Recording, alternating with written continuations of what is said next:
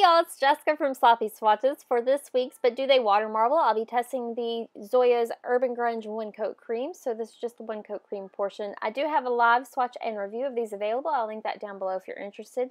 These were sent to me for review and they are available right now on Zoya.com, so I'll go ahead and show you how these performed.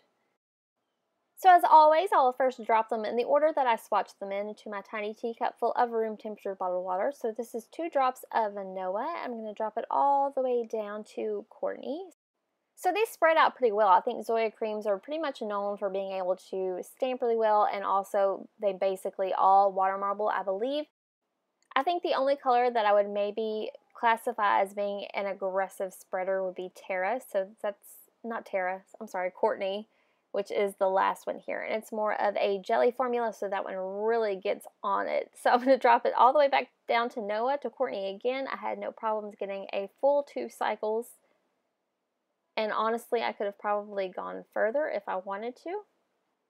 My outer ring of Noah did dry a little bit, but the inside ring stayed nice and malleable. They were really easy to drag a pattern into, so I'll go ahead and show you what that looks like. I'm using the What's Up Nails Watermarble tool, so I'm just going to drag a simple petal pattern, and I'm going to wipe my tool off after every drag. It's a really cool palette. These performed really well. I really honestly can't say anything more about them. I think these are excellent polishes. It's a great all-around collection. So next I'm going to drop them in the opposite order. So this is 2 drops of Courtney, then Terra. I'm going to bring it all the way to the edge, then Wyatt, all the way back down to Noah. So I'm going to go in for another round. And you can see there that Courtney really wants to spread out. So if you get where it's getting a little bit slow, you can drop a drop of Courtney and it'll push some of the rings out a little bit so you can keep going. Here I'm going to do a just regular linear pattern. Again, really easy. And then I'm going to go in for a double just because they were still nice and wet. So now I have my nails prepped with 1 coat of Noah as well as Easy Peel from Nail Experiments. I'm going to clean out my water a little bit. I never hardly ever change my water in between marbles. I just kind of clean the surface because I'm really lazy like that. So I'm going to show you how I did my final pattern for my finished mani. Today I'm going to be using Terra, Noah, and Courtney. So that's Courtney there, then Terra, and then Noah. I was able to do a pattern with a ton of rings, but it kind of made the finished result a little bit muddy. So you may want to do fewer if you want nice defined colors.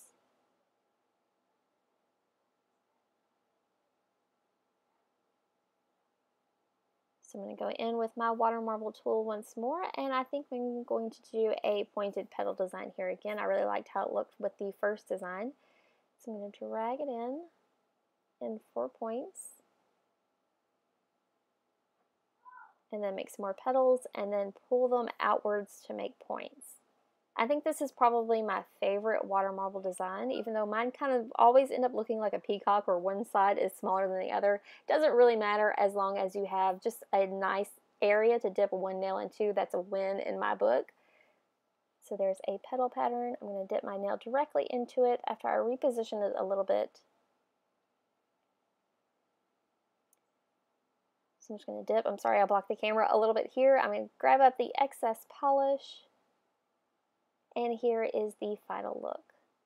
I'm going to remove the Easy Peel latex barrier. I like to make sure that the design is separated from the latex peel. I've had it before where I peel off my latex and it takes a chunk of the design, so I always go around and make sure that that seal is broken, especially if they've had a little bit of time to dry. Next I did a little bit of cleanup and dotted where I had some water spots. I'm top coating here with a Love on top by Love Angeline. This was my final Watermarble. I was not really feeling it, so I decided to stamp on top of it. I'm using Born Pretty Plate BPL024. It has lots of different floral designs. I thought that the leaves all the way on the left side would be a perfect stamp to use since this is a fall collection. Right here, so I'm going to apply Noah generously to the image, scrape downwards, and give an upwards roll. If you've seen my live swatch and review, I do a stamping test for each of these. Noah did stamp really well, so I'm going to go ahead and position it with my Born Pretty stamper over my Watermarble and then push it flush and kind of rock it a little bit to make sure that the image stuck. So this is the final result. I am going to top coat this once more with a glossy top coat, and then I added a matte top coat, which I really like too. I actually ended up really loving this mani. It looks very fall. It reminds me of Pocahontas for some reason. So here is my final look under artificial lighting. And here it is once more with matte top coat. So if you'd like to see more photos, those are available on my blog at sloppyswatches.wordpress.com, or you can follow me on Instagram at sloppyswatches. So thanks so much for watching, guys. See you next time.